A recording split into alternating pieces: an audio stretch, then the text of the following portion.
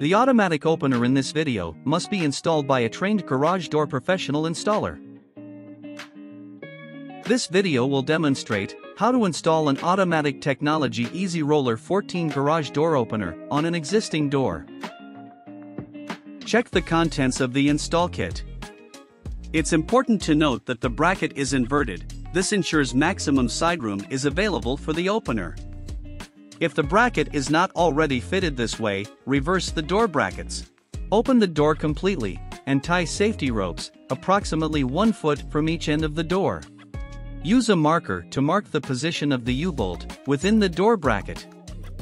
This ensures that the door will be refitted in the same position. Remove the U-bolt and saddle from the door bracket. The U-bolt and saddle can now be discarded.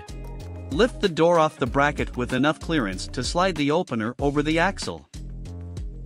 At this point, you may need to fit a drum wheel adapter. Here, we show the fitment of 2 types of drum wheel adapters. Slide the opener over the door axle and into the drum of the door. Make sure the opener adapter or spigots are engaged with the drum wheel. Now lower the door onto the saddle and bracket. Then, secure with the U-bolt and tighten. Remove the door stand and the safety ropes.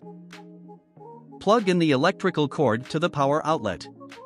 Secure the cord away from any moving objects so that it can't be damaged.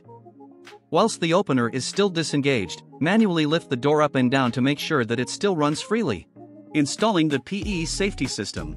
The PE safety system is supplied with the Easy Roller kit and is pre-wired to the unit. Run the cable of the PE beams to opposing sides of the door. Best practice is to install these cables in protective conduit to avoid damage of the cables. These beams must be installed at a regulatory height as per the installation guide. Place no higher than 6 inches and no lower than 5 inches above the floor level. Using a laser level, ensure the PE beams are level in both vertical and horizontal.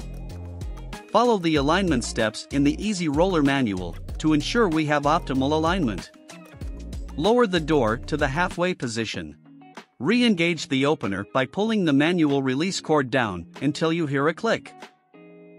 It's now time to set the limits. For instruction on setting the limits, please go to the limit setting video. This has been an automatic technology training video. Thank you for watching.